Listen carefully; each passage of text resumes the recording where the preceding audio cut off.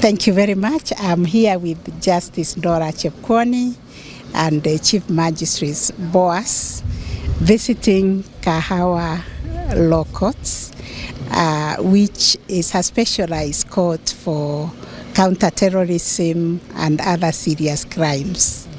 It is a facility that has been supported by our partners, but we have been able to have cases, serious cases of terrorism tried here very efficiently, because it is next to the Kahawa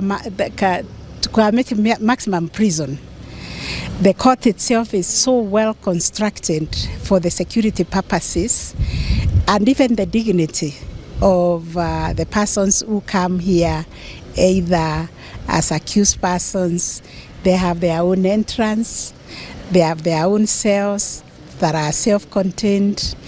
The members of public who come here also have their own entrance. This area where I am, this is for the judges and the magistrates, and Judge Chepkwony, sitting in Kiambu, is also dealing with the appeals that arise from this court. The way this modern courtroom has been designed, and it is almost completely functional in that sense, is Judge Boas will come in and say, counsel ready, microphones work, because oftentimes witnesses don't speak very loudly, and of course you have ambient noise. So microphones, speakers up above. He puts on his screen, the defense, everyone has a screen right here, where it's connected to their laptop. When they want to show a document, what we see so often, I'm sure you see this too, is young prosecutor will have a Safaricom record and go like this, but the judge up here can't see anything. So it doesn't mean anything.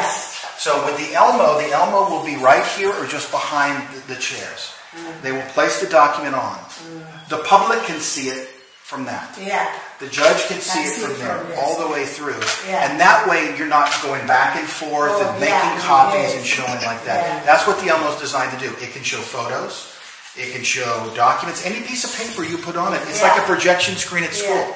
We are hoping in the fullness of time to start a serious crimes division to deal with these counter-terrorism cases, especially the appeals, so that they can also be expedited and they can be dealt with the specialization and expertise and security that is needed when dealing with these matters.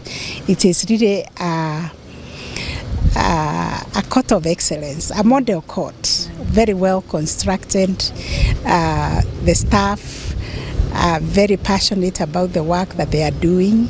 Their cases move quickly. What I have seen, which is very impressive, is the case management system they have put in place, where there is no adjournment, at all, because they are able to work closely with the prosecution, with the police and other stakeholders, the legal counsel, to manage the cases so that when the case is given a date, the cases proceed. So it's a court which I actually recommend other courts to come and benchmark. Like I hear Chanzu, they have already organized to come here for a benchmarking tour. So congratulations, well done, and keep it up. You can see the place is so clean, the environment is so well set up, with the trees and beautiful flowers that lift the spirits of the people who come here. Even if you have come here on a serious crime, the environment helps you reflect and even think about yourself and your future.